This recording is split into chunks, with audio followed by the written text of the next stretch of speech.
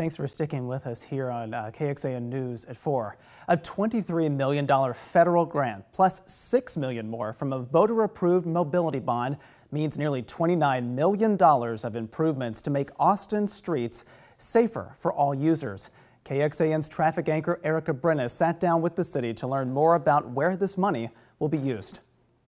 Joel Meyer joining me right now. He is with Vision Zero program with the city's transportation department. So Joel, tell me about Safe Streets and this funding, what it means. Give me all of the information about it. The Safe Streets and Roads for All grant program was enabled by the federal bipartisan infrastructure bill. And it's really an unprecedented investment in improving transportation safety on our nation's roads. And so it's $5 billion over the next 5 years, available to cities and states and communities across the country. And so Austin learned that we received around $23 million last week for our application for Safe Streets and Roads for All.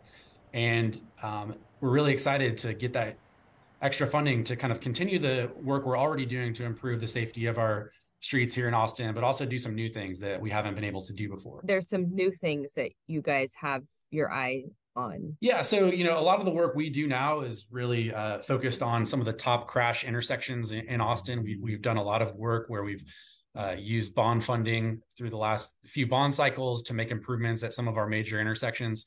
And we've seen some really great results there, seeing like 30% reduction in serious injury and fatal crashes at those locations. So some of the funding that we receive through this grant is going to go towards things like that, but it's also going to allow us to do things that are more systemic. So things that are looking at lower cost treatments like lighting or improving ADA curb ramps or doing signal improvements at dozens of locations throughout the city. But we're also going to be looking to do new things like a citywide lighting study. So we know that the vast majority of our fatal crashes are happening at night and in dark conditions.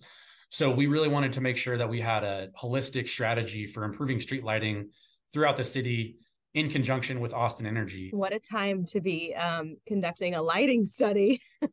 Yeah, absolutely.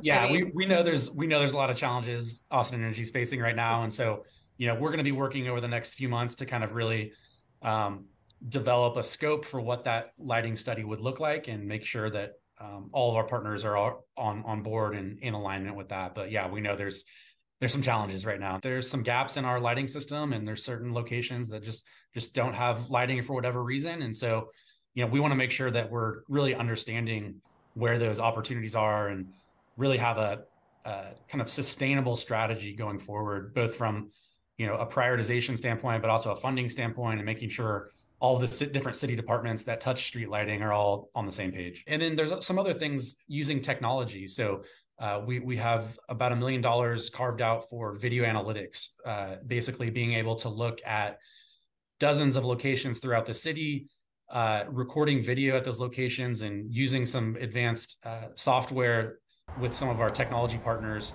to diagnose some of the safety issues that we're seeing out there.